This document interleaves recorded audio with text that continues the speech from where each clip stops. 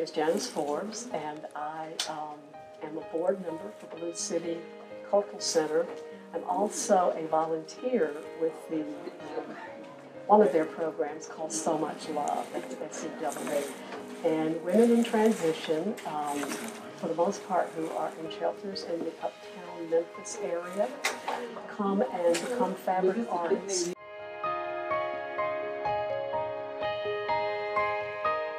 I could sum up what So Much Love does in one sentence.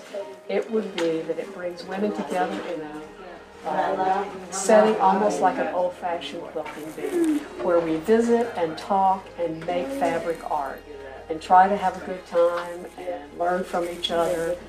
And yeah, just our art starts making us feel better and better about ourselves and who we are and what we can do.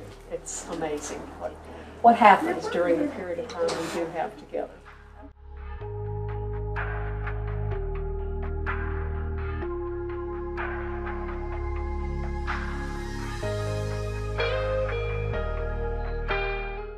Well, I just learned how to sew. I never knew how to do this. Okay.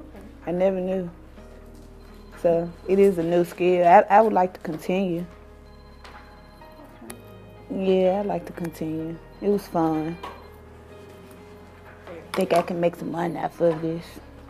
Say it again. I think I can make some money off of this if I get better, practice more. Everybody was nice and helpful. They were supportive of everything, because I usually, when I first started coming, I didn't want to do it, period.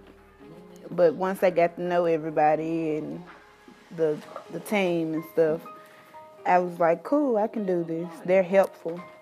They're not just all mean and stuck up and stuff. They're like a family. It's nice.